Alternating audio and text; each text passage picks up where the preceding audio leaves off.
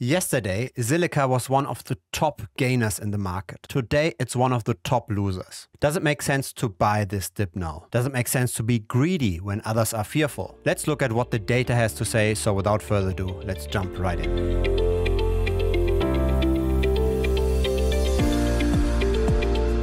Hi, so we currently see almost 20% of a loss in the last 24 hours for Zilliqa. And that happened after we had quite an impressive rally the day before yesterday, right? We also see that the trading volume has pretty much peaked at similar levels to here on the 21st of April or on the 7th of April. Each of those points being relatively high values in terms of price, right? This is expected. When trading volume is high, this means there's a lot of attention on the token, which means the price also tends to be high. When trading volume tends to decline, this also means that the price tends to decline. So we always have to be cautious when trading volume is comparatively high. Now with the rally that we have seen recently, we were basically hoping for a repetition of the price movements end of March of this year. So a trading volume that basically shot through the roof, right? We haven't been that high in the last 48 hours. And so we are hoping for an acceleration. Now this unfortunately did not materialize itself, right? We are now looking at a drop from the peak of 19.4% roughly. And it looks like on a daily time frame, we are back into bearish momentum. When we don't look at Zilliqa in US dollars, but instead measured in Ethereum, this is now the current picture. We have peaked somewhat, we are now declining, and there is still quite a bit of way to go until we can see really somewhat of a sustained support. Now here's why we talked about Zilliqa yesterday and why we talk about it again. Yesterday we came briefly above the most important moving average for Zilliqa, which is, when you backtest this, the 14-day simple moving average. We have come above this temporarily, but unfortunately we haven't closed the day there. Now if you follow the strategy of this backtest, right? By the way, you have to watch yesterday's video. If you haven't, then this video here will not make a lot of sense to you. If you follow the strategy, this is currently very bearish. This does not look pretty. And it gets confirmed when looking at the overall market, right? When looking at Bitcoin with its best moving averages, very ugly. We are also below what we could potentially call somewhat of a support right now. There isn't much that holds us back to fall all the way down to 30K. A very similar situation can be seen here with Ethereum or with Total 3 in general, right? Total 3 is the cryptocurrency market cap of all altcoins. So crypto's market cap minus Bitcoin minus Ethereum. So all of those measures look bearish. When we look at all the back-tested moving averages, they are not the same for any asset, right? They're quite different. We see negativity across the board. Nothing is really holding up.